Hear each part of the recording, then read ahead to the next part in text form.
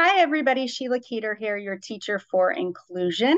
We're just going to jump right in today because we're going to talk about a topic that's a little bit controversial, and that is pricing.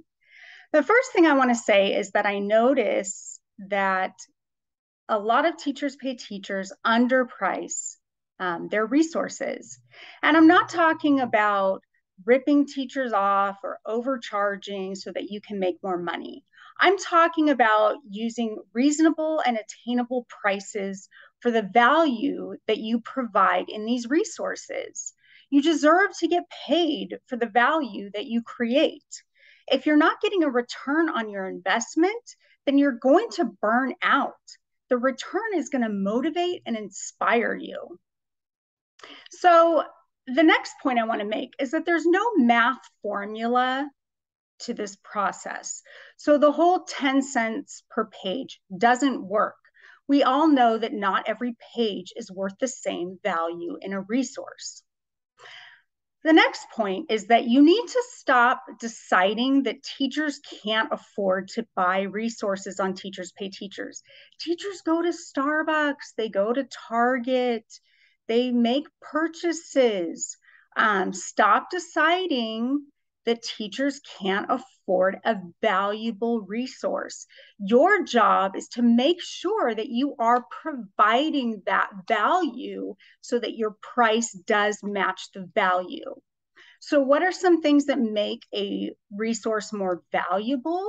Well, that could be numerous things. And the first thing is, what problem is this resource solving? What am I solving? What problem am I solving for this teacher? Is there a key? Is it editable? Is it research based? Does it have different formats? Is it pretty? What would this resource be worth to me? That's a great strategy, is asking yourself that question and then answer it honestly. How much is a week's worth of math lessons worth to me? One point I want to make, and I do this hesitantly, is to look at other people's prices. Now, be careful with this because you don't know their resource intimately. You only know yours intimately. So look at other prices, but do so with a ballpark idea. Like you want to make sure you're in the ballpark.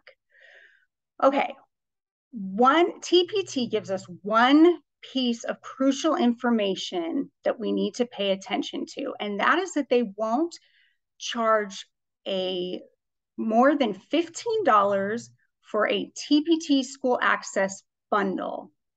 Now, I'm not talking to the teacher who puts together 3 math worksheets and bundles it. And I'm not talking to the teacher who does a year's worth of math lessons. Those are very different prices, and you'll price those accordingly. I'm talking to the middle of the road bundle. So I do novel studies. And what I'll do with my novel study is combine it with like a nonfiction lesson. And then I try to hit that $15 price point. And the leniency that you have in being able to price it is that you can do it at 10% off, 20 or 30%, or you can put in your own price. Okay. The next point I want to make is don't lowball your competition. And I'm not talking about the teacher who wants to make sure that everyone has access or everyone can afford their product. I'm talking about the seller who looks at everyone and says, okay, I'm going to underprice mine so that I can sell more than everyone else. It doesn't make you a martyr. In fact, it kind of makes you a schmuck. And the reason you don't want to underprice is because, for one, you're not valuing your resource and you're not valuing your competition's resource. The other thing is that someone may look at it and think, okay, this resource must not be valuable, so I'm not going to make this purchase. Data is a really important tool you can use for pricing.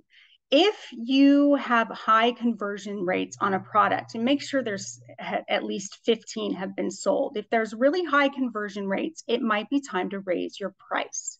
So what can you do At this point, if your prices are too low, start to raise them slowly.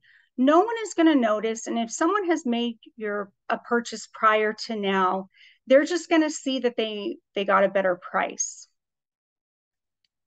All right, guys, I hope you learned something about pricing today, and I will see you next time. Thanks so much.